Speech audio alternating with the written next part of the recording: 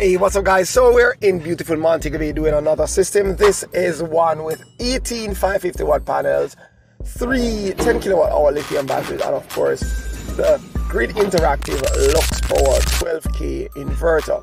Now we always do a site survey before just to see what we're working with, and for this one we realized that trunkings and pipes were already ran.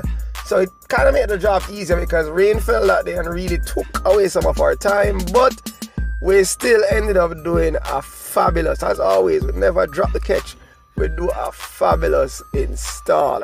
Now homeboy roof was, kind of immaculate, so he said, yo, use the slab section to the side to install those panels.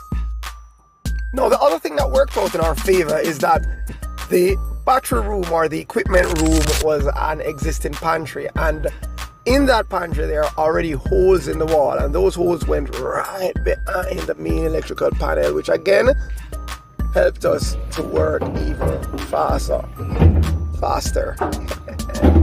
Yeah, it helped us to cut down some time.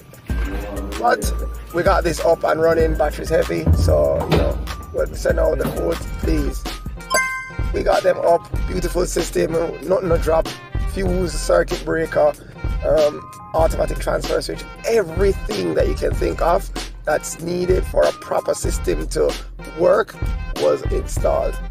The very next day we came back just to see how things are. As a matter of fact, this installation took us a day, so we came back the next day just to see how things were, because as I said, the rain fell. We check on how the panels are producing, how the system is functioning, and that's it for lovely Montego Bay.